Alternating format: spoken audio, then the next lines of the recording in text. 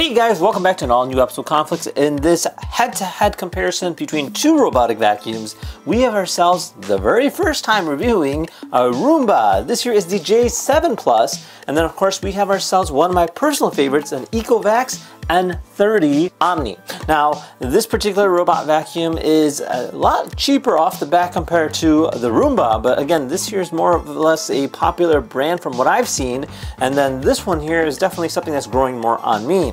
Now, both actually compare to each other quite well in the fact that they both do similar things, but clearly one might be just better than the other, in which today we'll be taking a quick look into exactly how do they compare and which is a better buy for you. Now, if you guys want to learn more about each of these products, feel free to check out their links down below in the description, and without further ado, let's go ahead and get started.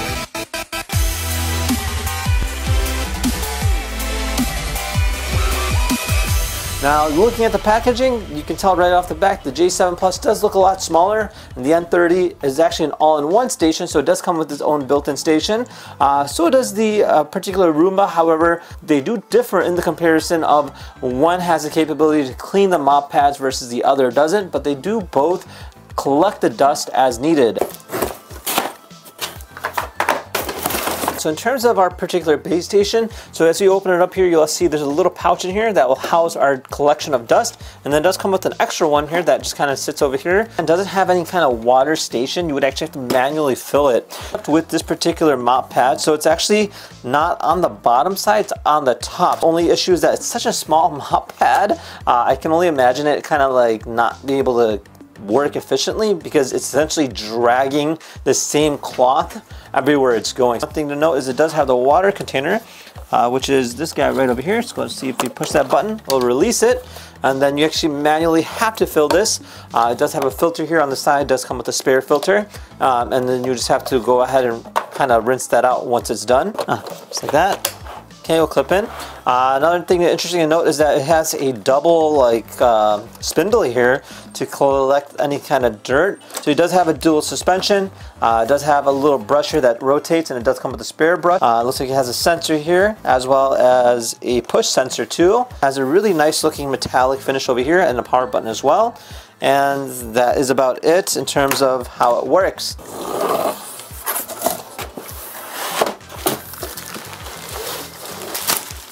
Man, this thing's actually pretty cool. So one thing to note is that the base station on this is obviously a lot bigger. And something I haven't seen before is that it actually has the water tanks on the top here that actually come out rather than having opening a lid kind of deal like that. And this is actually a pretty good big container for water housing. The nice thing is it does have a translucent display, so you could technically see it as the water's kind of going up or down. In here, this will house our dust collection bin. So again, also has the same capability similar to the Roomba where it collects the dust, and then you just go ahead and swap that out when the time comes. The nice thing about this, it does have its own one base station where it'll clean the mop pads. A nice matte black finish to it.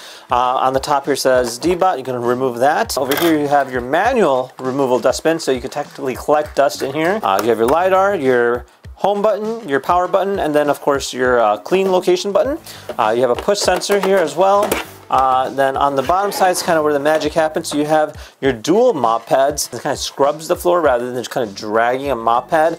And then it also has this, which is this arm that extends out called True Edge technology. So what this does, it knows if there's a corner that it can't reach, and it'll actually use this to go ahead and reach to that, which is kind of cool as it has an automated function. You do have your dual suspension, and then it has a very unique single spindle. So this here will actually make sure that no hair gets tangled, and that's because of the way it's designed. You go ahead and remove the cap here, you can actually see the little brush here. So this will go ahead and kind of cut up that hair, making sure that no hair essentially gets caught or gets stuck in this particular machine. You do have your brush here that will rotate and kind of help guide the dirt into the spindle. And then of course you have your front wheel, and then you have your sensors. So this here is a comparison of the base station. Now obviously in terms of size comparison, this here is a little bit more sleek, a little bit more smaller, and a little bit more portable in that sense, versus obviously the particular N30 is significantly bigger. But again, you do have those housing of the waters on the top there, which kind of makes it downsize when you take it off. Between the two, you know, you have one that just kind of collects the dust, and then you have one that will collect the dust, yes, but will also clean your mop pads, heat your mop pads, and then also go ahead and flush it out with clean water and dirty water and kind of expel it that way. You know, if you're looking for something small, might be the better option, but again, kind of up to you.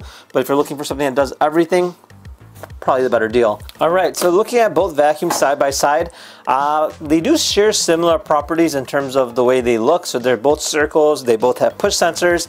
The LiDAR sensor on this is makes it a little bit more taller than this. I don't see a LiDAR sensor on here.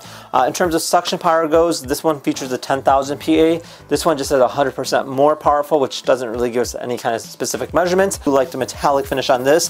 Definitely gives it a little bit more rich feel. Just looking at the bottom side here, obviously the Roomba has a lot bigger aerial force cleaning system is what they call it here. So it has this double one that will actually kind of suck up the dirt like that, versus this here just has that one specific spindle, which is a little less than the size of this one, maybe about like an inch or two.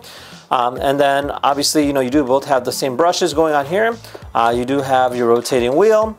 And the only thing that would be a big difference to me is the dual mop pads here with an extending arm versus the mop pad, which is on the top side that comes out almost like a spoiler, which we'll be looking at.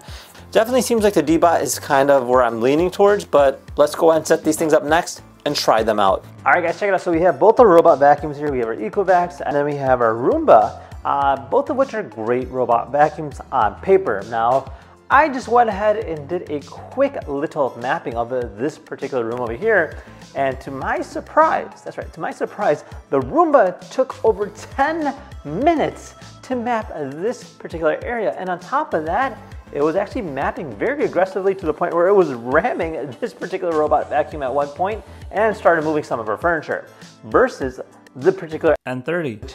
I have to say, literally did it less than 1 minute. It was able to scan this. So really, really outstanding off the back, and 1 point to this robot here. All right, so we're all set here. Let's go ahead and set this thing up. I'm gonna go ahead and do a vacuum and mop everywhere with our Roomba first. Time is 2:04. Let's see how long this takes to clean this room.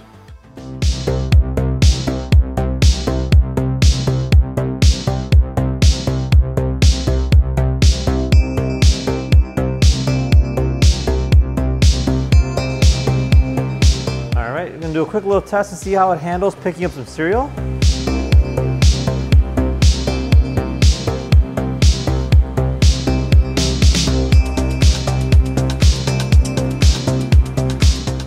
Not bad. Notice that it does leave some streaks with the mop pad there. All right, so this part here, we're gonna see how it handles picking up some milk. I bet you it's just gonna probably drag it, I feel like. Oh! Yeah, it's not that, well, actually you can see it kind of going about there.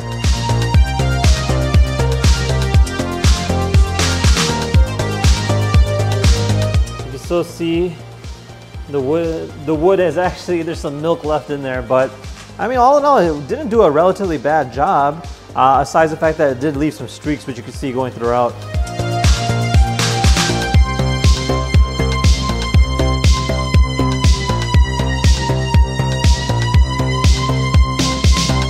Now, if I click on map here, I want to see if it shows us a real time. Actually, no, it doesn't look like it gives us real time location. That's a bit of a bummer. So it doesn't show us any real-time location of where the vacuum is, but it just shows it on the top here like it's just cleaning, which I guess is a bit of a downside. I wish it would actually show exactly where it's at. In corners, it does have some trouble reaching just because, one, it doesn't have any kind of way of extending itself in terms of the mopping goes. Now, do note that it does appear to be just dragging the same mop pad throughout. It's not necessarily cleaning it, it's just adding more water to it. So whatever it does pick up in terms of staining goes, you are technically spreading it. Okay, we're gonna do a quick little carpet test with our Roomba and see how it does with actually going over carpet. See how the mop pad is still there? Oh, okay, so it just completely ignored it. Okay. So it knows it's on carpet.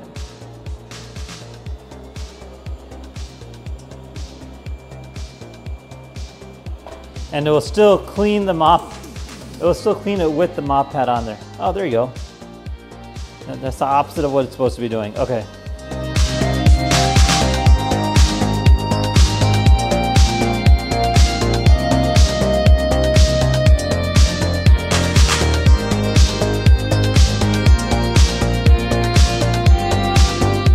so it says returning home, job complete. It took approximately 18 minutes to clean this room.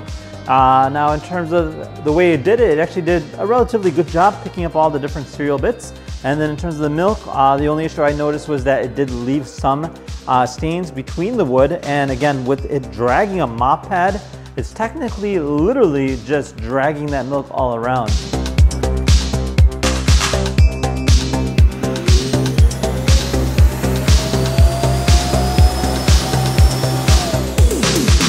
And then with the water being said, the water actually doesn't do anything other than essentially use the new water and just kind of spills it around. So it doesn't have any wastewater to collect.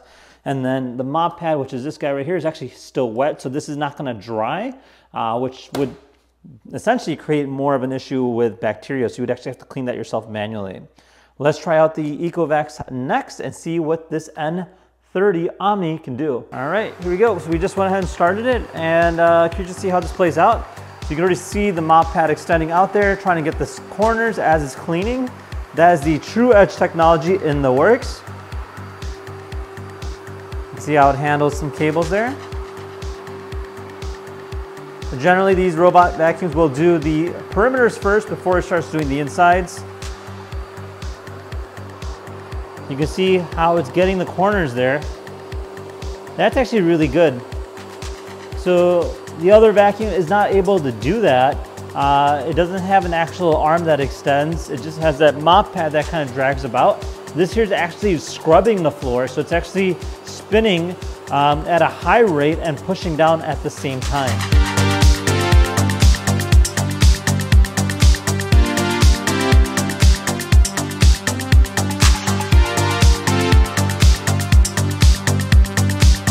And you can see how the milk has dried from before, from the other vacuum, at the point where it took it, and you can see the streaks that it left. So that is one of the issues with that vacuum that I just noticed off the back.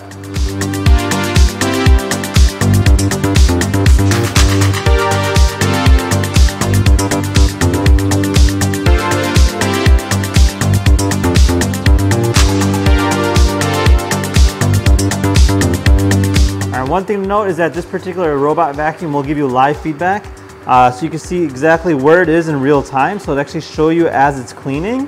You can see the line where it's been, etc., and how it's kind of following along over here. Now it also shows how long it's been going on for and how many square feet it's been cleaning. So all in all, pretty good. And I can actually go ahead and change things on the fly. I can make it quieter, I can make it louder. In terms of the speed goes, I can do a quick cleaning, I can do max suction or less water, etc. So it's kind of nice that it does give you that option and that capability to go ahead and adjust as you're using it, not requiring you to go back to the base station. Now I went ahead and set up this little obstacle over here to see how well it does cleaning cereal as well as some dropped milk, and hopefully it doesn't spread it like the other robot vacuum. Now do note that it does leave a little bit of a trail over there. You can see that with the gap between where the particular pad is, but when it goes back over it again, it makes sure that it goes ahead and hits that. So you don't have to worry about it not getting any square inch. All right, so right now what it's doing is it's cleaning the mop pads. So it knows that after cleaning a certain amount of distance, it'll go back to the base station and clean the mop pad so it doesn't keep using the dirty water and kind of spreading it throughout. You can see how well of a job it's done so far. It actually picked up all the debris and cleaned up all the milk, in which that dirty milk water will be going into this particular unit over here in the back. So all the dirty water is being funneled into the back container and the clean water is being replenished into this unit, and also cleaning the mop pads at the same time, so you don't have to worry about dirty water being spread throughout your room. All right, so we're back after cleaning the mop pads. So it's continuing its work. So far it's been 10 minutes, and you can see how much actively it's been cleaning. So it went back and forth a few times already, picked up all that extra stuff going on over there with the cereal and the milk, and overall it's doing a pretty good job. You can see how it's continuing cleaning each corner, and yeah, it just makes sure that it's scrubbing, which is really nice. All right, quick little test and carpet. to show you guys how it lifts up the mop pads once it hits carpet. There you go. You see how I picked up the mop pad? So it extends it up so it doesn't touch it, and then I'll bring it back down once it's done. How cool is that? Looks like we are complete. All right, so that's that. And closing up at 22 minutes.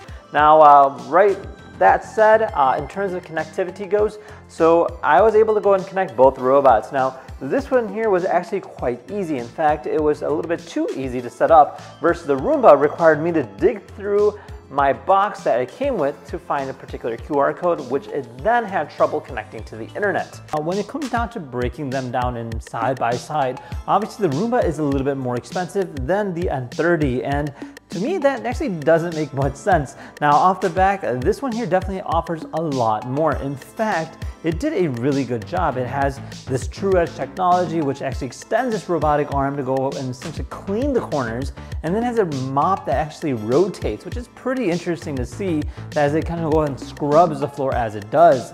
This particular Roomba here just literally drags the same piece of cloth around, which to me was almost annoying to see.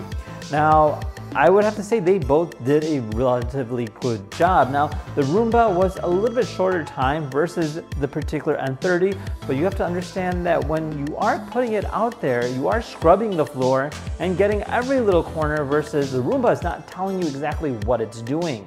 So the app interface on the N30 was overall a lot better.